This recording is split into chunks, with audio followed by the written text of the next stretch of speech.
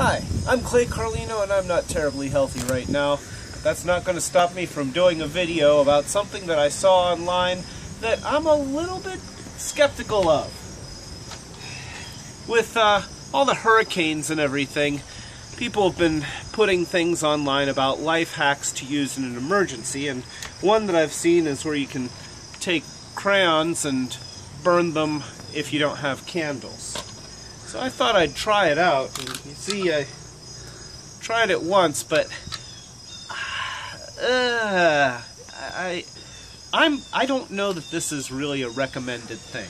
Here, let me show you how it's supposed to work. You have some kind of a, base. This is metal, and then you see I heated up the end of that crayon. Oh, let me do that again. Just use fire to heat up the end of the crayon and stick it on here. And now the premise is that the paper acts like a wick and the crayon is already made out of wax. So supposedly you can set this on fire. I guess I maybe should have broken off the end of that or something, but oh, I think that it's... Is it? Huh. There we go.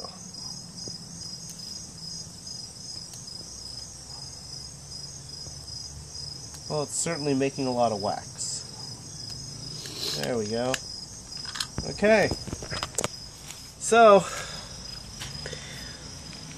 supposedly this will burn for 20 to 30 minutes. I'm looking at it now. Maybe my problem is that I used cheap crayons, not high quality Crayola crayons, but it is burning, so I will say that part of the life hack works, but look at what it's doing. The last one that I burned started gushing wax like a volcano, and it eventually fell over and just turned into an almost uncontrolled fire. This one's doing better. Okay, it seems to be working. Well, it keeps going out. Let me knock down some of this burnt paper. There we go. Okay, so, well, the staying lit thing so far is it's not working. But I will say that this is better than the last one.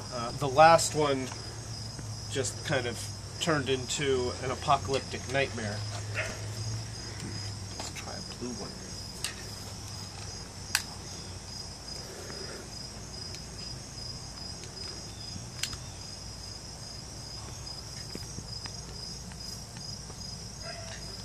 Alright. This time, guess I'll try breaking off the end here so it doesn't have to melt as much wax.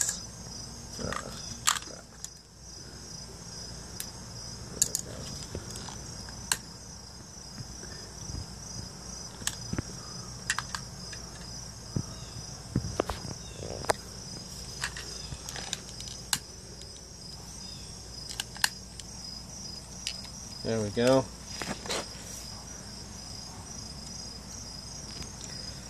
Okay, this is a little bit more like the volcano effect that I saw last time.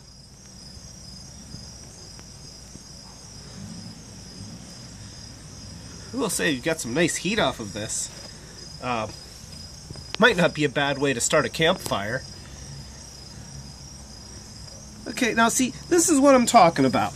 Alright, does this look safe to you? This does not look safe to me.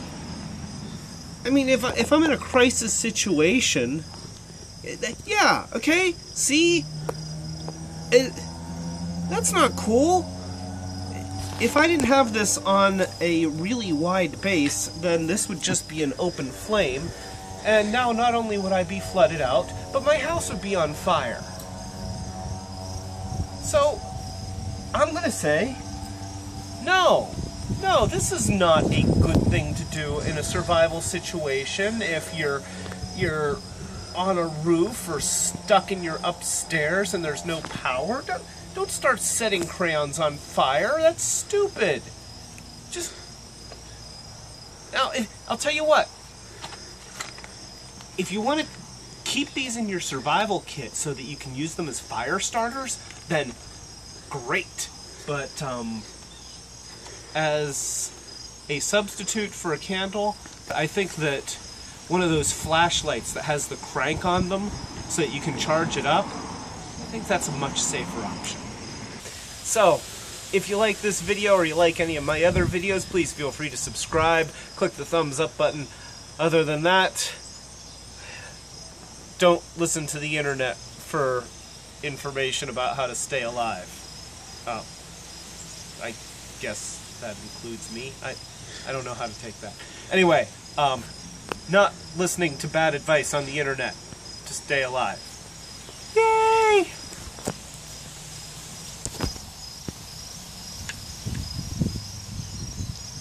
Ugh.